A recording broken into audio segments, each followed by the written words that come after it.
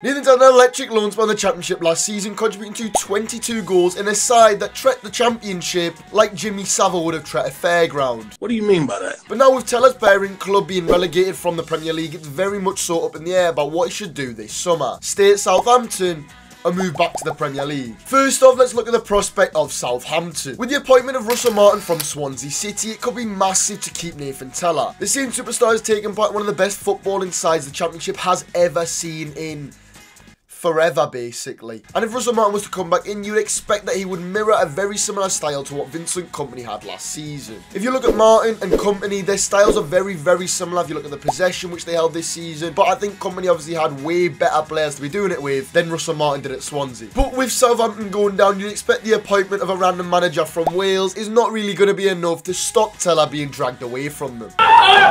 Despite Southampton likely being able to hold a price tag for Tella, with the other players that they're going to be selling, such as James Ward-Prowse, Romeo Lavia, who will definitely bring in the big money. So I think you can expect them to probably hold that 15 to 20 million price tag for Nathan. I can't really see Tella being very happy just be held hostage in order for Southampton to get more money. Ain't no fucking way, boy. I mean, why would you want to spend another season in the championship when you literally made it your big the season before? Now, will Premier League clubs actually be interested? So, you know, let's not take the piss here. I mean, for sure, many clubs will be after the Saints man signature coming into next season, and more specifically, Vincent Kompany's Burnley. Tella made 38 appearances for Burnley in the championship last season, out of a possible 42 he could have actually played in. I think this is a massive tell of how much Kompany trusts the winger and shows how much potential and ability Nathan Tella obviously has. I mean, it's very hard to get that many appearances when you're playing against players like Manuel Benson and Anna Saruri, who are so good and have such high ceilings going into next season. Last year was the first time the youngster completed a full season of football, whether it was injuries or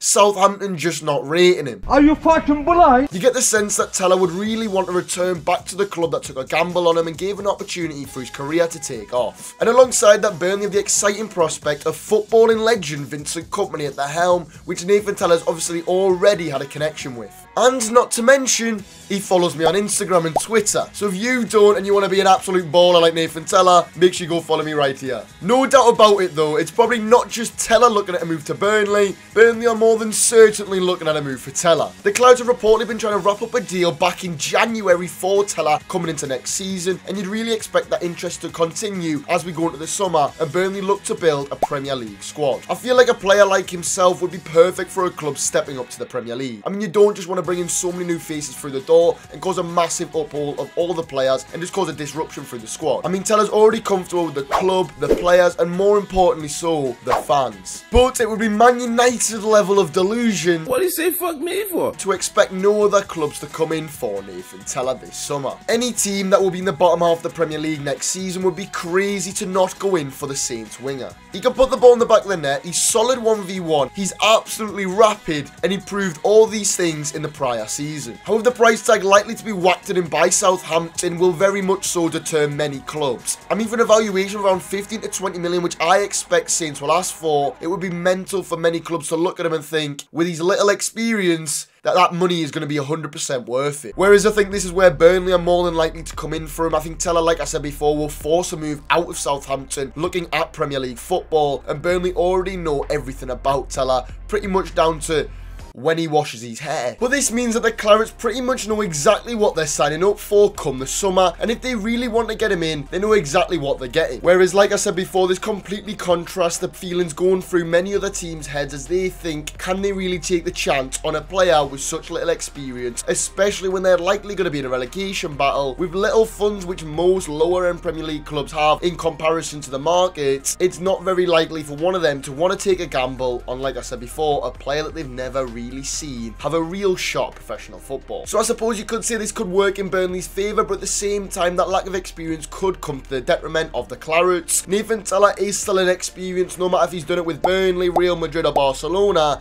he's still not got a lot of experience, and I think that could show next season. Physically, the Premier League is way more demanding than the Championship, and this could potentially hold back Nathan Tella, but if he does continue to wisen up physically, which we have seen him do this season so far, then next season I really can't see a world in which he does not set it alight yet again for Burnley or Bournemouth or whoever really wants to take the chance. But I want to know where you think Nathan Tella will end up next season, and I also want to know where do you want him to end next season down in the comments. If you have enjoyed today's video, I'm sure you'll enjoy this one right here, and I'll see you guys in the next one. Peace.